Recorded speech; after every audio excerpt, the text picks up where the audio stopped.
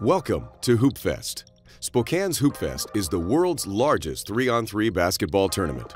Over 24,000 basketball players will participate in this year's event, supported by over 500 court monitors like you and over 2,000 other volunteers. The emphasis is on teamwork, good sportsmanship, and good family fun. Whether or not we achieve these goals depends on you. You can help us meet these goals with a positive attitude, a smile, and by maintaining control of the games in which you serve as a court monitor. This video is intended to give you the basics. You should supplement this video with a close reading of the rules. You'll have to enforce and interpret the rules. And as such, you should read and understand the rules before the teams take the court. There are 10 steps to a monitor's success. These steps will make your Hoopfest experience a very positive one. Sign up, study and know the rules. Attend a training session.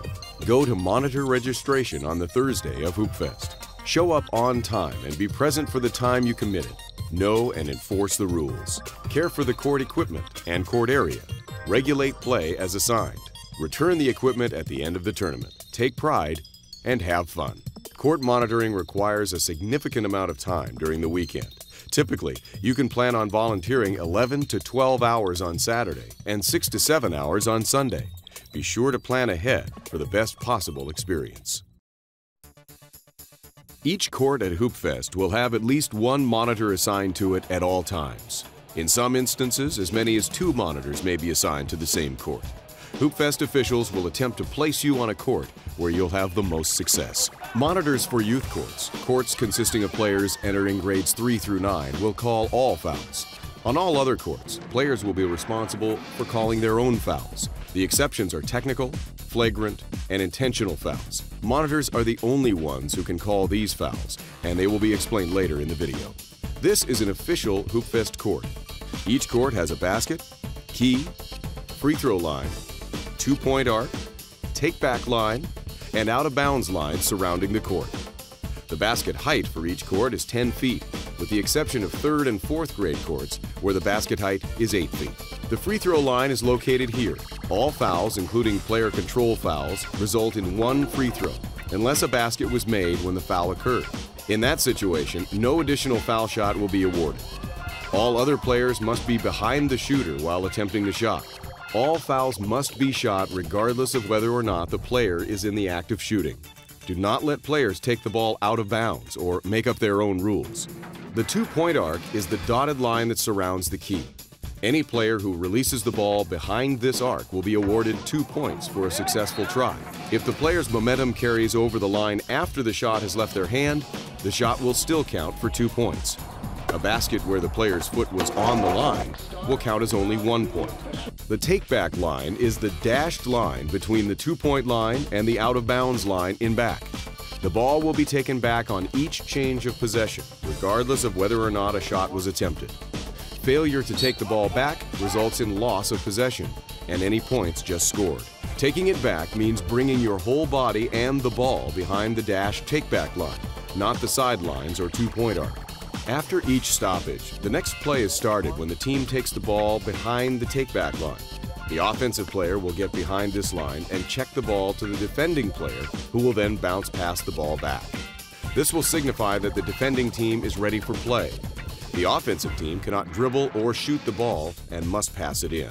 An unacceptable maneuver would be for the defensive player to cross the take-back line.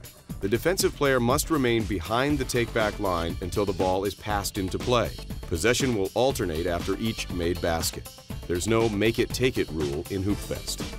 The out-of-bounds lines are the solid lines running around the perimeter of the court. A ball out of bounds must be put back into play behind the back out-of-bounds line. The basket structure, padding, and structural supports are considered out of bounds. The actual backboard, including its face, top, bottom, and sides, are considered inbounds. On the Thursday before the games begin, you will pick up your court monitor bag and be ready to be a monitor. The bag you pick up at the designated location will contain 3 items. The first is a 3-ring binder. The second is the scoring rack for the scorekeeper. And the third is the basketball. Keep an eye on the basketball in between games. Players will have a tendency to run off with the ball after their game.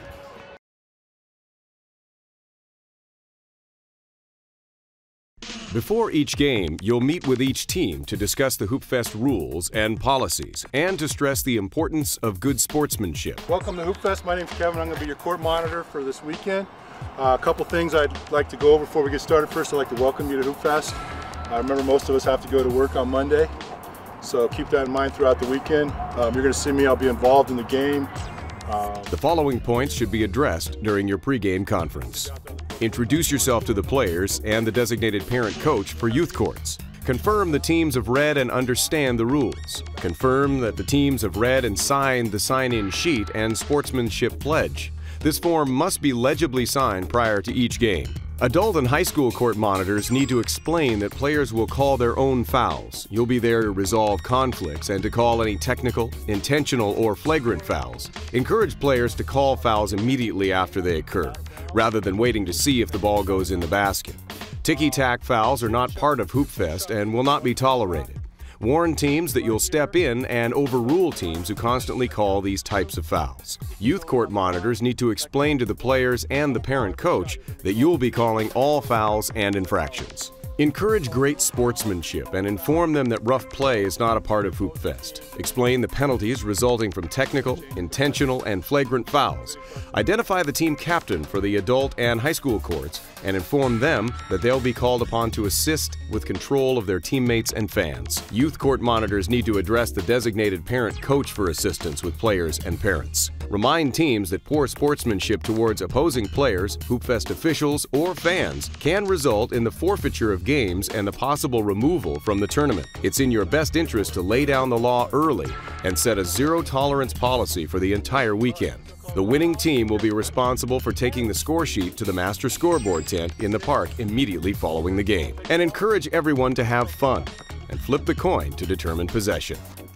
The Hoopfest bracket sheet is located in the back pocket of your binder. It's extremely important that the sheet is filled out completely following each game. Each game is numbered and has the start time and day listed next to it. Follow the bracket sheet numerically as it will guide you to the correct game. Winning teams will always move to the right on your bracket sheet, and the losing team will always move down into the loser's bracket. Use the information on your bracket sheet to determine where to move teams. For example, the winner of game number 1 will move to the right on the space that reads winner 1. Subsequently, move the loser of game 1 to the space below that reads loser 1. Follow the information on the bracket sheet and you will not get lost. Hoopfest is a double elimination tournament, meaning teams must lose twice before being eliminated from the tournament. However, teams that lose their first 2 games will be moved into our consolation bracket located down here. Only teams that lose their first 2 games will qualify for the consolation bracket. The winner of the consolation bracket will receive a t-shirt as well as the first and second place finishers. If a player is injured and in need of assistance, see if the player can make it to one of the medical tents on their own. If they cannot, contact your court marshal. Do not force a player off the court if he or she says they cannot move or if they are unresponsive. Do not administer first aid, but call for help.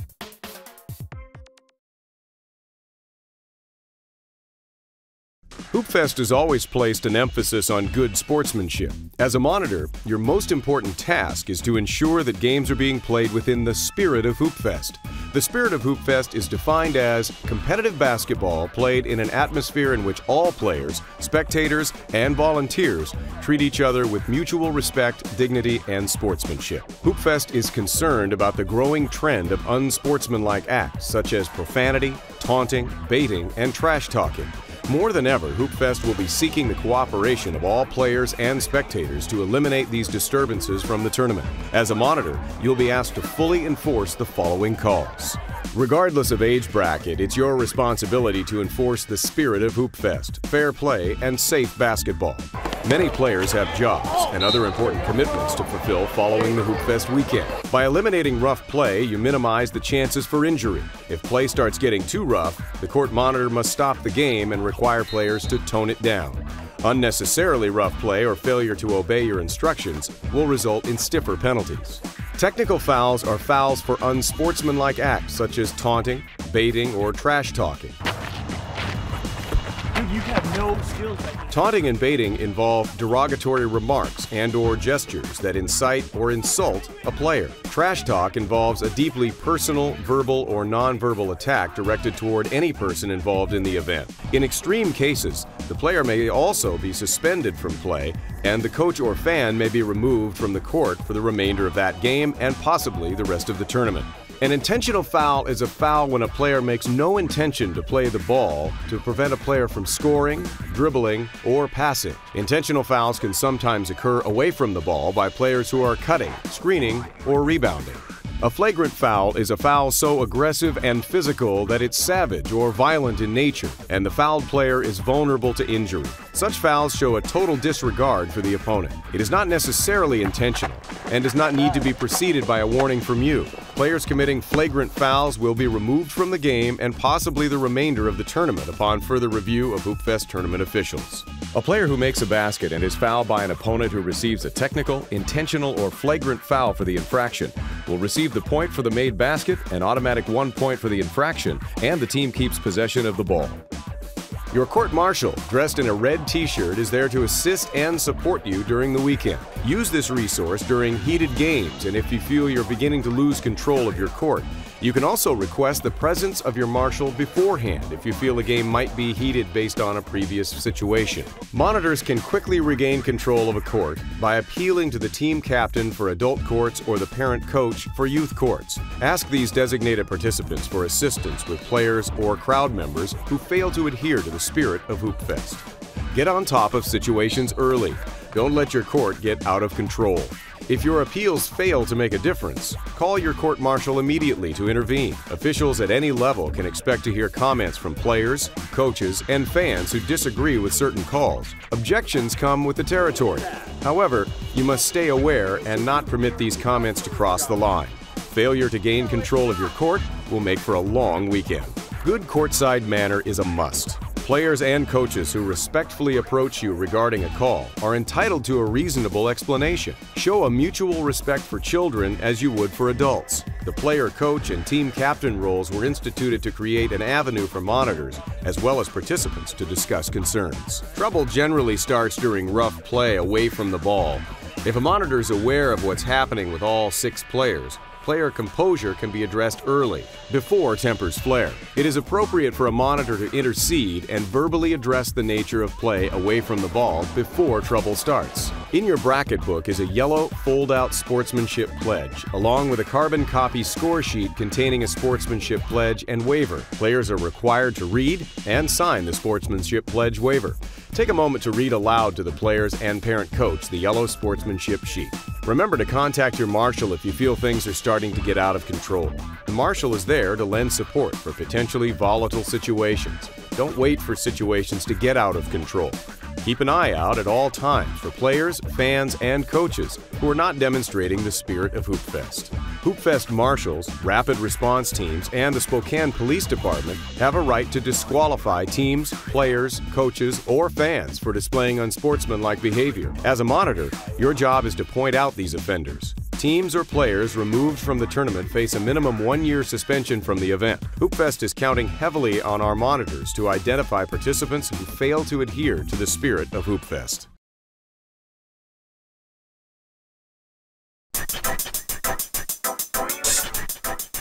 The nature of the game can be physical. These players are working hard and no foul has occurred.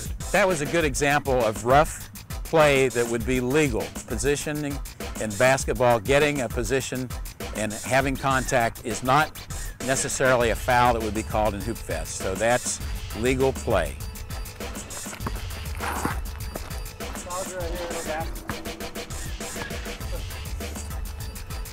Now that's an example of a ticky-tacky foul that we do not want in Hoopfest.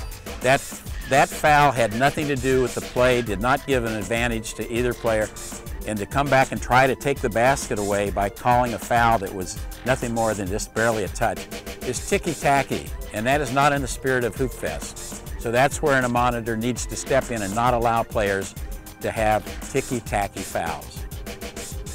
It's important to remember in Hoopfest that we shoot all fouls, even offensive fouls.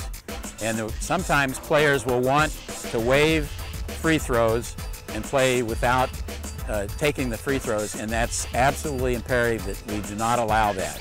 We shoot all fouls in Hoopfest. The only exceptions to this rule are technical, flagrant, and intentional fouls. An automatic 1 point is awarded to the opposing team, and no foul shot is taken. Whenever a free throw is attempted, all players must be well behind the free throw line and away from the shooter. No talking or distracting gestures will be tolerated. The penalty against the shooting team for this infraction will be the loss of the foul shot. The penalty against the defending team will be to award another free throw, unless the original shot was made.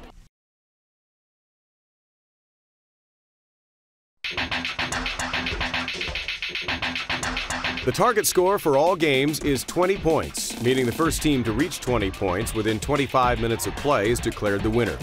The team that reaches 20 points does not need to have a winning margin of 2 points or greater. The 25-minute clock is stopped during timeouts, and if the court monitor stops play for a player injury or any other unusual circumstance. If neither team has reached the score of 20 points, the court monitor shall stop the game after 25 minutes of play. If at this point of interruption a team has a lead of 2 or more points, that team is declared the winner. If neither team has at least a 2-point advantage, the overtime rule will be activated. In overtime, the first team to score a total of 2 points more than the leading team's score at the beginning of the overtime session or reach 20 points will be declared the winner. A coin toss will determine who gets the ball out of bounds first in overtime. Use these examples as a guideline. Score of 19-18, the first team to 20 wins. Score of 16-16, the first team to 18 wins. Score of 8-7, the first team to 10 wins. Score of 14-12, no overtime is needed since the leading team has at least a 2-point lead. Stalling is the act by a player or members of the same team purposely trying to run out the game clock. Characteristics of stalling would be excess passing or dribbling along the perimeter of the court. Players who are stalling make no concerted effort to score and will not attack the defense. Stalling is considered an unsportsmanlike act at Hoopfest. Monitors must warn the offending team and then issue a technical foul if the warning is ignored. Game times are very important so the tournament stays on schedule. Teams must be ready to begin play at their scheduled game times. Teams not at their court for the scheduled times are given a 5-minute grace period before a forfeit is enforced. On the occasion your court may fall behind schedule, monitors must never project alternate times for teams to return, as courts can often catch up quickly, causing teams to return late for their game. Always make teams aware that it's their responsibility to be ready to take the court at their regularly scheduled game time. If you're monitoring a 6-foot and under bracket and a player appears to be over 6 feet tall, contact your court marshal to have the situation assessed. There may be a situation where a team was placed in a bracket even though a player is over 6 feet tall. Your marshal will be able to resolve this issue. Players listing inaccurate information on entry forms or not properly registered shall be disqualified from the tournament. If you have a question about the eligibility of a given player or another team protests a given player, contact your court marshal for assistance. Monitor headquarters is located at 707 West Main, right across from River Park Square. You'll report here on the Thursday before Hoopfest. At Monitor headquarters, you'll receive your Nike gear, court equipment, and court location with map. Be sure to use this event map or contact the marshals at Monitor headquarters to learn where your court is located. Allow plenty of time on your first day to locate and get your assigned courts so that you're prepared to monitor. It's important to arrive at your courts early. All monitors will be given a court assignment at check-in. Some monitors will leave headquarters without the black equipment bag. In this situation, the court equipment will be waiting for you when you arrive at your designated location.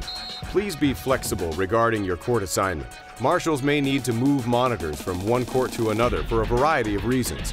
Hoopfest will always attempt to place you on a court where you are comfortable and can have the best success. Court monitoring requires a significant amount of time during the weekend. Taking a few steps before you leave will enhance your experience. Please remember that while Hoopfest furnishes beverages and lunches, the monitors who have the best experience are those who bring small coolers and supplemental snacks. Hoopfest urges all of you to do so because the incredible logistics of providing food and water for more than 400 courts invariably run into unforeseen snags. Keep track of the impending weather. Plan on bringing a jacket, hat, or raincoat if the weather should call for it. And don't forget your sunscreen. Supplying yourself with these items each morning before you leave will ensure a successful weekend on the courts. Thank you for monitoring for Hoopfest and have a fun weekend.